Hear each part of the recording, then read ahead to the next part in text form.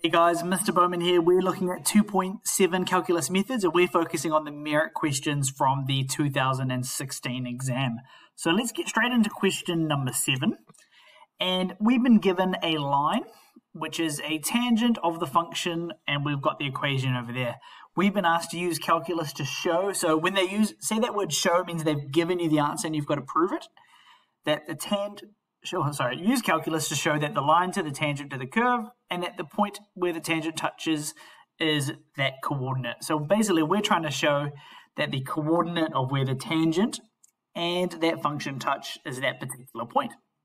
So I'll probably start off by writing down the equation of the tangent because there's a bit of hidden information in there, and that information is the invisible one sitting in front of the x, and tangent, we've been told that we've got a gradient of 1.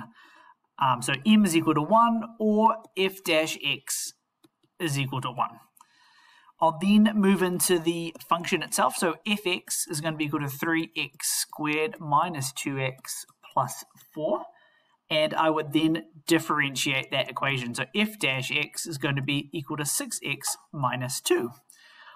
I'm now going to substitute the gradient that I know into the gradient function that I've now got. So 1 is going to be equal to 6x minus 2.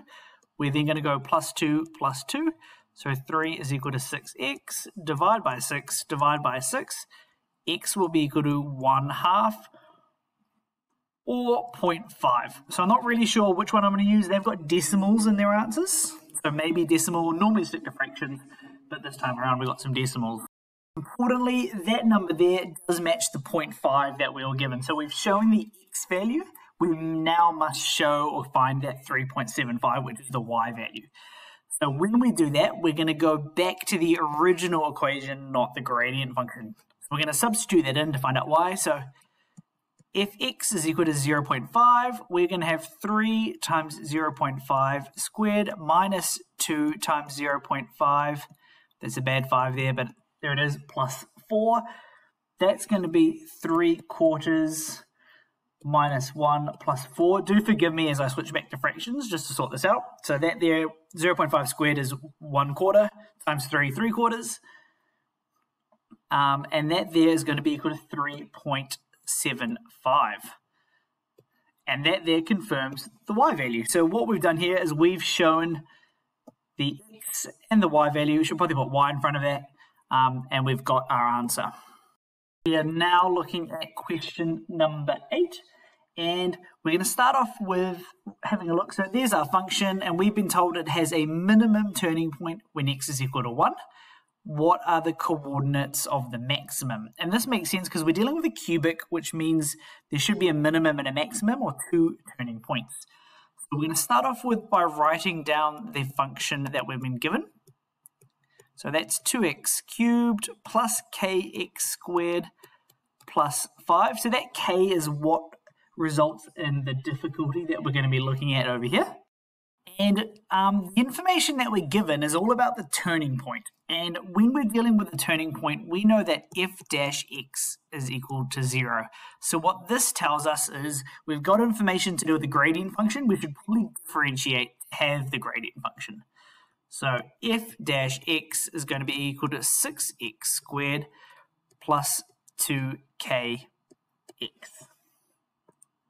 We know the x value and we know f dash x, so we're going to substitute both of them in to find out what k is equal to. So 0 is going to be equal to 6 times 1 squared plus 2k times 1.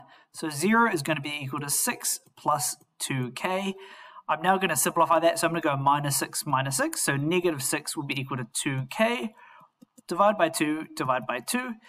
K will be equal to negative 3. So when we put that into our original equation, so fx is going to be equal to 2x cubed minus 3x squared plus 5. So we've got the original equation now. In addition to that, we can move on and carry on with the gradient function. So we know f dash x is going to be equal to 6x squared plus 2 times negative 3 times x. So that there is going to be 6x squared minus 6x. So that there is our gradient function. And we're still talking about our turning points, so we know that there will be equal to 0. And when I factorize, it's going to be 6x, x minus 1, which means x1 will be equal to 0 and x2 will be equal to 1. And that answer I like because that matches the answer that I have. So that there is the minimum, and that means the other point is going to be the maximum that they're talking about.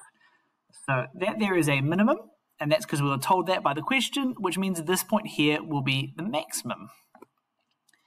So now that we know x is equal to 0 is where the maximum is, we're going to substitute that into the function that we've got down the bottom, which has the negative 3 in instead of the k, and that'll give us the y value.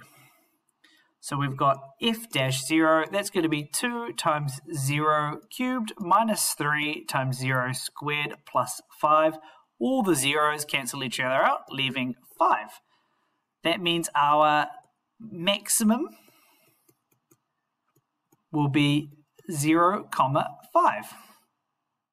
We are now looking at question number 9, and we've got the line ax plus b is the tangent to the function at the point 2, 3.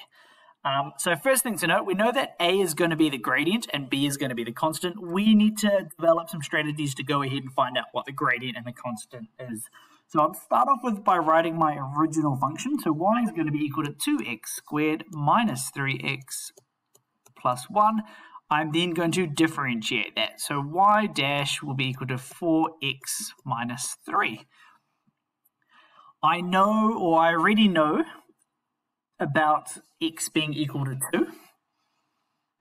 So what I'm going to do is I'm going to substitute that into the function to find out what the gradient will be at that particular point. So y dash is going to be equal to 4 times 2 minus 3. And that there is going to be equal to 8 minus 3, which gets us to 5. So that there is the gradient. So that tells us what a is equal to.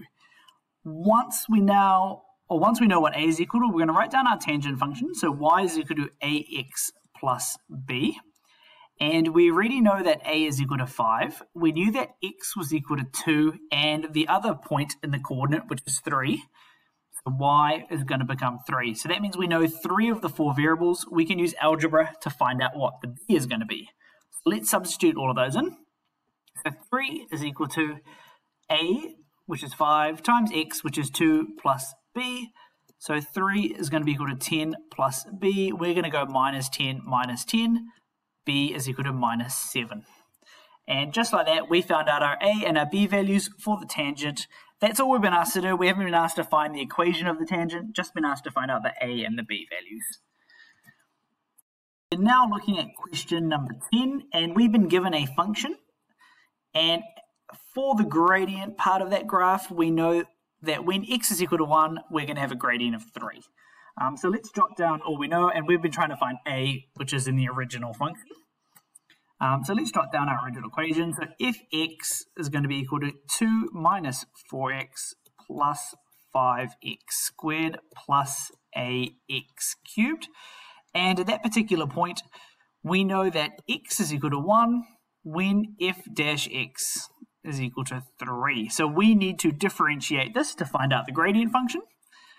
So f dash x is going to be equal to negative 4 plus 10x plus 3ax squared.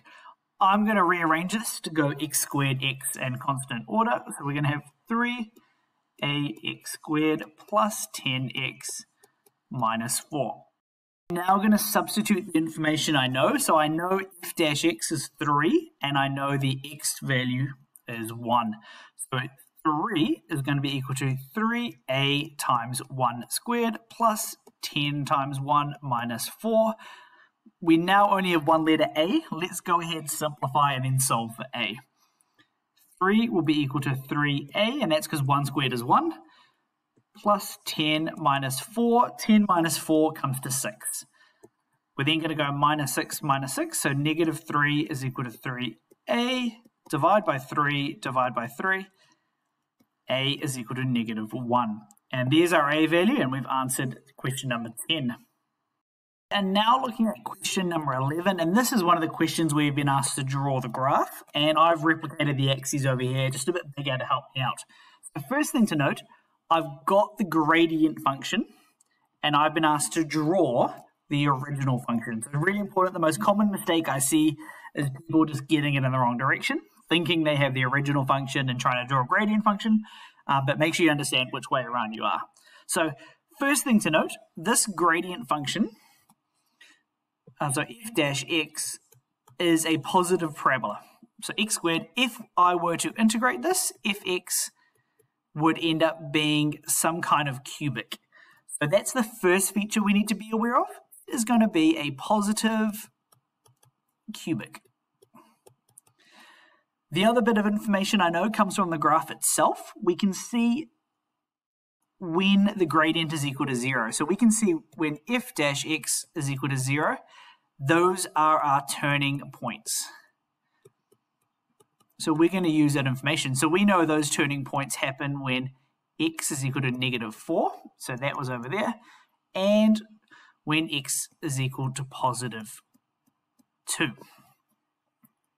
We're going to use these two features to go ahead and draw the graph or the function over here. So firstly, hopefully you remember that a positive cubic starts down the bottom, it goes up, then it goes down, then it goes up like that. So that's a positive cubic, and what we know is these turning points need to match -4 and +2. So let's do a better job drawing that. So firstly, let's put in the turning points, and we don't have to be exact, but I'm just going to say, well, let's say there's a turning point here, and that's in line with -4, and then let's say we've got maybe a turning point down here, and that's in line with +2. I'm now basically just going to connect the dots in a rough cubic form. So I'm going to start down the bottom, and I'm up down here. So that quite didn't go to plan. So up there, I'll draw my pen off, and then there you go, and then up over there as well. 2 arrows, and it's positive because it's going upwards, and it's got the turning points at those 2 values that we identified. And now up to question number 12, and Meg is riding her motorbike when she passes a fixed point. So fixed point is normally an indicator, it's probably going to be kinematics, and that's confirmed by reference to a speed and an acceleration. If she was to continue to accelerate at this rate, what is her speed for when she has been riding for 10 seconds past point P? So first thing to note, I always write down my kind of flow little diagram. So from the displacement, which is s, I can get to the velocity, and from the velocity, I can get to the acceleration. If I wanted to go in the other direction, I have to integrate. So let's jump down, let's write down. So I know that the acceleration in terms of t is 0.6. And that means if I wanted an equation for the velocity, so I'm at the acceleration, I'm going to velocity, I'm going to have to integrate to get that. So that there is going to become 0.6t plus c. Now this plus c is normally quite annoying, but when you're dealing with kinematics, it's often a bit easier, and that's because of this bit of information here. So we know when she passes the fixed point. So that means no time has passed, because that's the very beginning. We have a velocity that is equal to 5. So we're going to substitute both of them in to figure out what c is, and it's normally pretty much the same. 5 is equal to 0.6t, 0.6 times 0 plus c. C is equal to 5, and almost always in these kinematics questions, that initial velocity becomes the plus c. So we know the velocity is 0.6t plus 5. Per the question, we're trying to find out the speed, which is another name for velocity, after 10 seconds. So we know that t is going to be equal to 10. So let's substitute that in to find out the velocity at that particular point. So velocity at the 10-second mark, 0.6 times 10 plus 5. 0.6 times 10 is 6. That's going to be 6 plus 5. That gets us to 11 meters per second minus 1. The units were given to us already in the question, but make sure we don't forget those. So that wraps up the last question from the 2016 merit stuff. Hopefully you found it useful. Let's keep practicing.